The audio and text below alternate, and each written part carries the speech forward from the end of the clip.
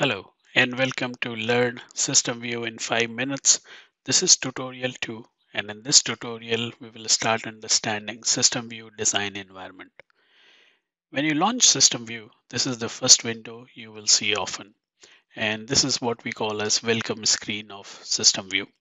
In this welcome screen, you can get access to few getting started videos, and if you want to refer to any specific video, you can simply click on that video and select play video.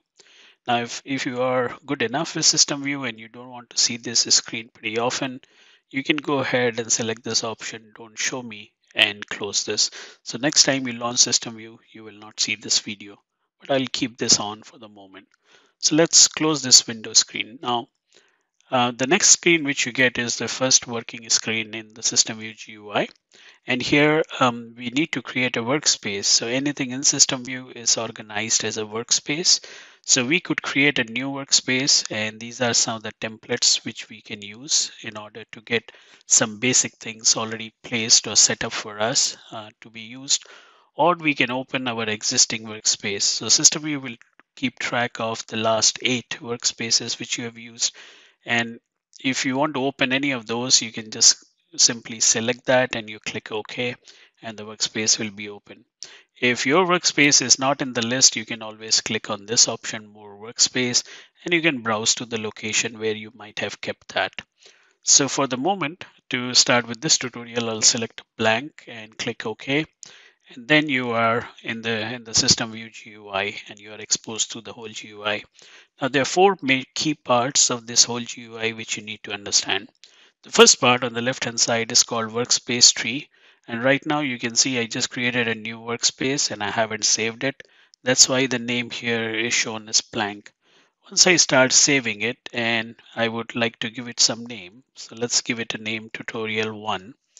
And now you will see the same name here, Tutorial-1. And inside every workspace, you will have one main folder, which is by default called as designs. However, this is a Windows GUI, so you can rename it the way you want. So I can call it my designs or whatever I wish. Now, you do have various schematic or various kind of simulators inside the tree.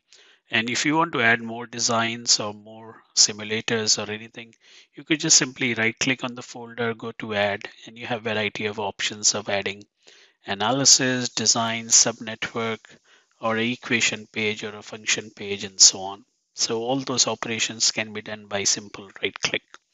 Now that's the first piece. Second piece is a schematic, and this is where we will start building our system configuration by placing various blocks.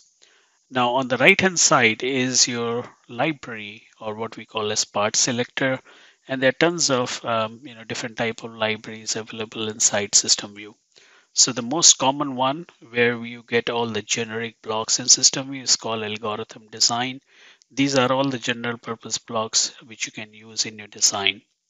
Now you could either go to this list and find the component which you are looking at, or you can go to a specific category to look for any specific component you are looking at.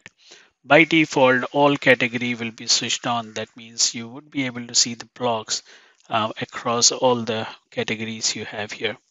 And there's also a search feature here in case you are looking, for example, for a sign, and you type and press enter, you will get all the components which have sign either in the description or on the component. Once we have that component, in order to place that component onto schematic, I can simply click the component and move my mouse over.